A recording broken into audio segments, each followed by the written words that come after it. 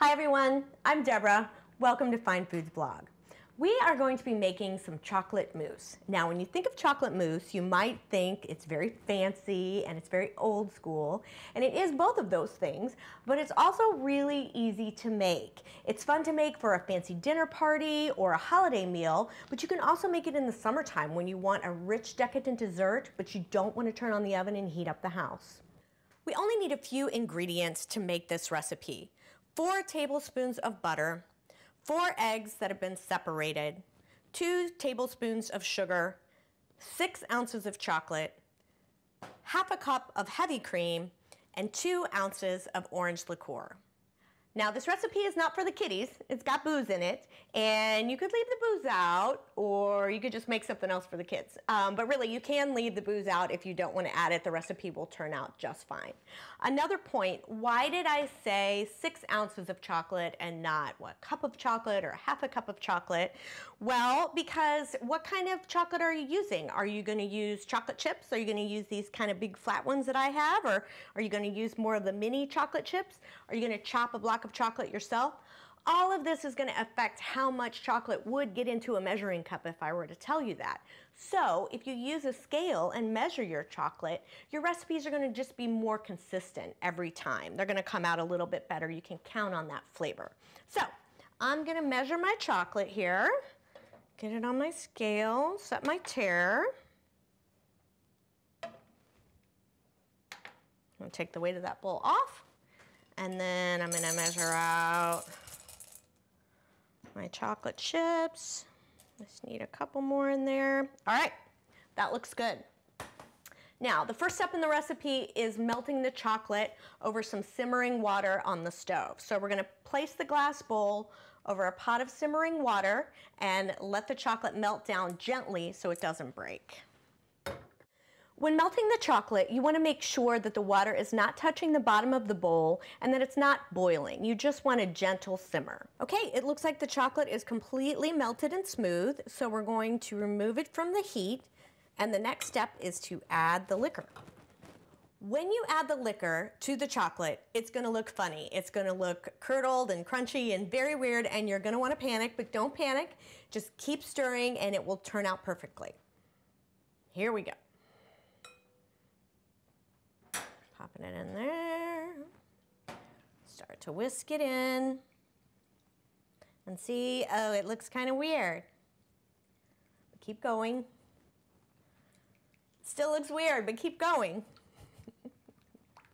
The first time I made this, I really thought I had messed it up, but I kept going and it turned out. All right, see now it's getting better.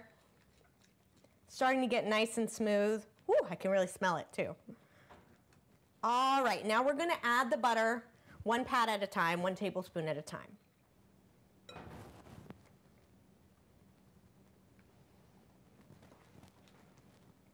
Okay, last pat of butter, and you can see that this is giving the chocolate a really nice glossy texture.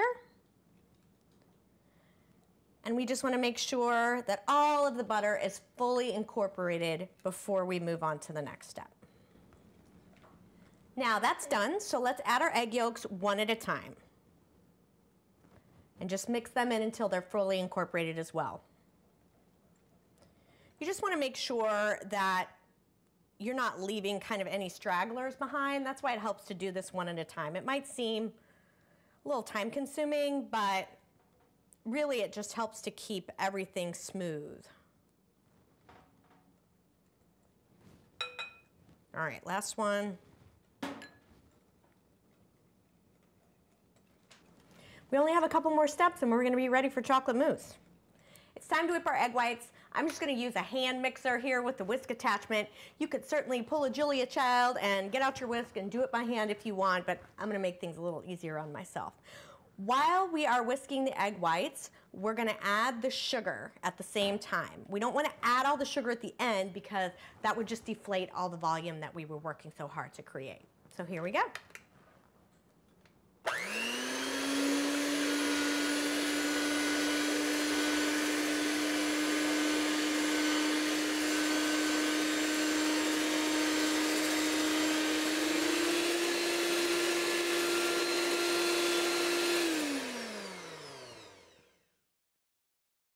So now we have nice soft peaks on our egg whites, and we're going to mix it into the chocolate mixture, and we're going to do that gradually.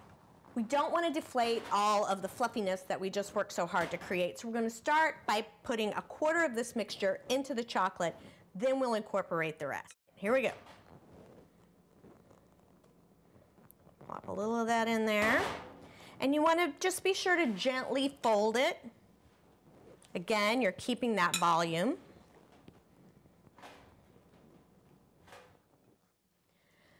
Right about now you might be thinking, Deborah, this is not looking very delicious, and you would be right, but it will look delicious very soon, I promise.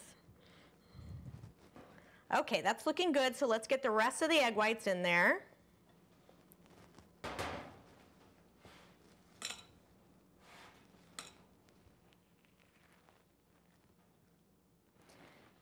Okay, now our egg whites are fully mixed in, and we're on to the last step. We're going to whip our cream.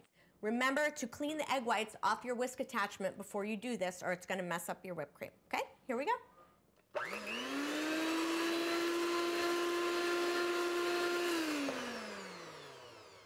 Okay, whipped cream is ready. Now we're going to do that same process as we did with the egg whites. We're just going to add a little bit of this first and then incorporate everything at once.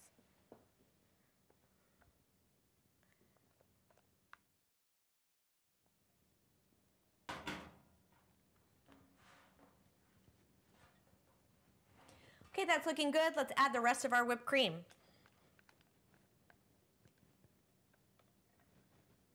I'm gonna get it all out. It's the good stuff. Whoops. And again, you're just gently incorporating this so we have all of that nice volume.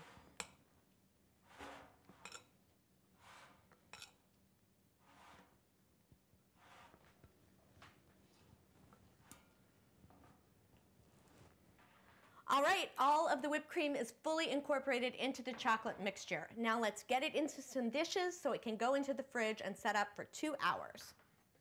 I am going to use these cute little glasses, and this might be a bigger serving of chocolate mousse than an average French person would have, but I'm good with it. Looks so nice and fluffy.